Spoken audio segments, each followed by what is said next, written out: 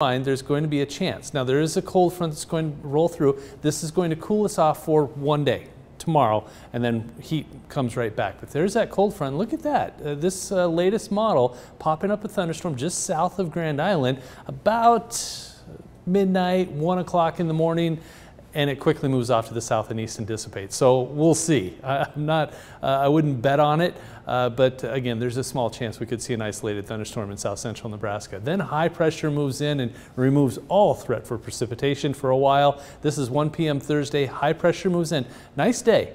On Thursday, there's going to be a northwesterly flow, so we're on the cooler side of things. Low dew points, lower temperatures, but here comes the heat and the humidity along with this warm front. This is Thursday night, not quite here yet, but it's going to get here. Friday, especially Saturday, Sunday, into Monday. That hot air is going to be making its presence known for a while. Tonight, though, tolerable, middle 60s. We'll do 65 in Lincoln. A few clouds here and there, near normal. That's about where we're supposed to be this time of year. Southeast wind dying down to around 5 to 15. Thursday, lower 80s, maybe some middle 80s. Again, the dew point should be lower. Friday, we start to warm back up. I think a similar day, maybe a little more humidity, but temperatures in the lower 90s, and then triple digits just about everywhere on Saturday.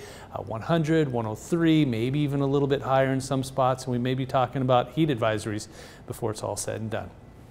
So 82, 92, 100, and then we stick with the triple digits Saturday, Sunday, and Monday, and it doesn't cool off a whole lot. It does cool off some, but back into the lower 90s by the end of next week. But that is a stretch of some hot weather, and that happens. You know, it's August, it's still summer technically, so 100s are not out of the question. It's just unfortunate to see all of that heat and no precipitation chances over the next 10 days, which we still need. We're still in that drought, so we'll see if we can get things changed up. But for now, hot, humid, and dry for a while. At least we had that break in there, right? Where temperatures weren't too bad, but now back to the triples. Yeah, for a while. Well, tomorrow's one more day. Get out and enjoy tomorrow because it gets hot after that. All right, thank you, Rusty.